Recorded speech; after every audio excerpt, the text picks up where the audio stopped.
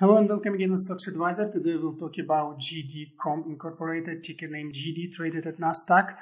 We are observing here second positive white candle, second trading session already, currently at 59.45. The question is what's next, of course, because overall it's very nice kind of bullish activity momentarily what we see, but the question is will it continue or not?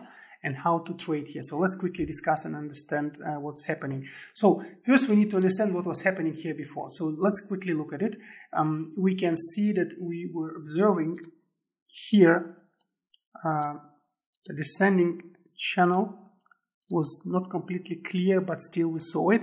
And then here it was very nice so-called double bottom, even triple bottom behavior, and then we see this rebounds, although with quite nasty downward shadow yesterday.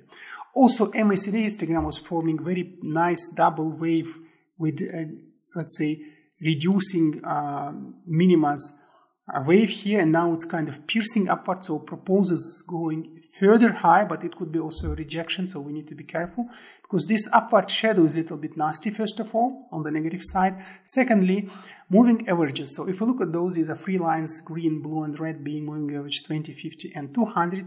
The one which is the let's say, fast-paced moving average 20 here, the green line is still kind of facing downwards, although shows some indication of turning up. So what might be happening, instead of continuing further crazily, we just might observe some volatility levels here. And that's exactly would be the moment where we can think of buying, because this triple bottom is quite strong indication. But still we will keep in mind possibility to go further down to buy again. So short term it's volatile, unclear, so good opportunity to buy, but longer term it's actually kind of bullish. So with this being said, and of course, taking for profit taking could be anywhere in the vicinity of moving average 200 red line, because you can clearly see it was working as a resistance level.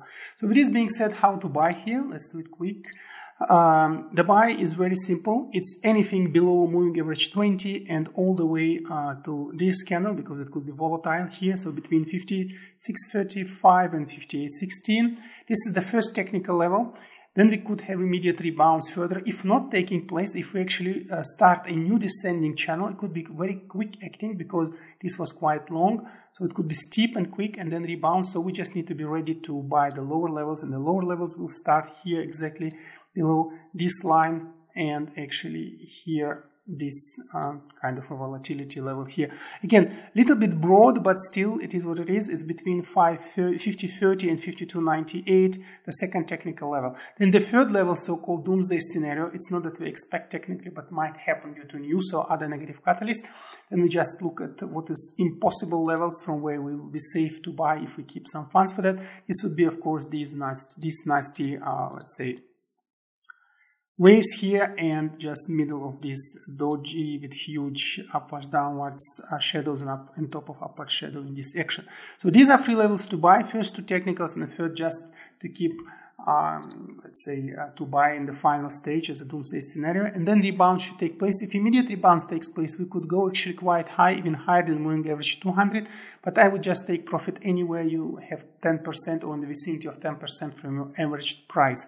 This is always that I do, but if you want to let's say take a chance, it might go a little bit higher, not that much from moving average 200 if we rebounds from the first level. If from the second level, that's least probable because it still will be volatiling a lot, then I would just sell whenever you have a 10% profit.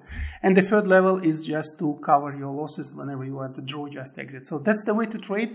Again, at the moment, volatile, unclear, plus minus, short term, but mid-term, it's quite positive position here. So with this being said, that's all for GD.com. If you like what you hear, don't forget to subscribe to our channel, press the bell button. This way you will not miss our new videos and new interesting discussions for US-based stocks. With this being said, well, good luck with GD, and see you at another episode of Stocks Advisor.